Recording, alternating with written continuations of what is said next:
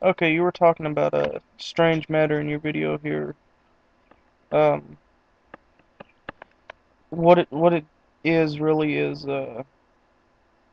if they do create strange matter and it becomes a neutral charge, then we're fine. It'll destabilize and pretty much go away. But if it has a positive or a negative charge, then it will consume all other atoms of matter and convert them into strange matter, like you were saying.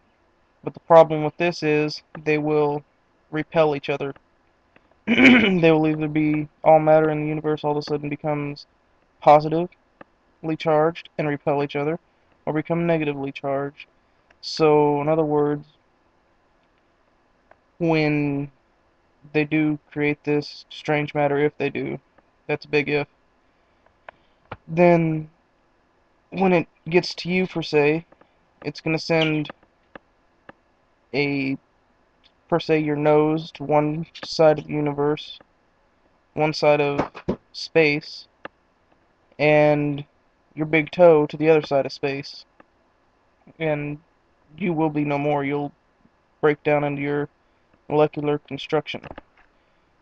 And that's what a lot of people are fearing is going to happen.